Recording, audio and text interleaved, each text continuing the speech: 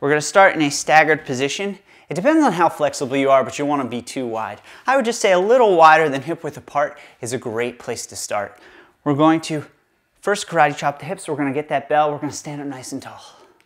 From here, we're going to shift weight to the one side, push that hip back, drive through that straight leg, place the bell down, drive through the hip to stand back up, and alternate sides.